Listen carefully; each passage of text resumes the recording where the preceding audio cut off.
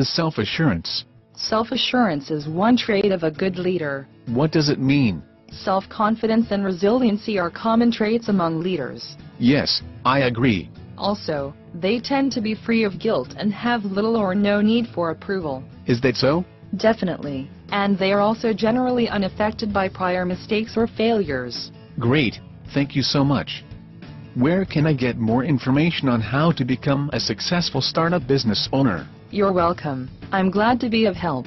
For more information on how to start your own business, visit www.startupowner.com. You will be able to access more free tips and learn how to become a successful business owner today.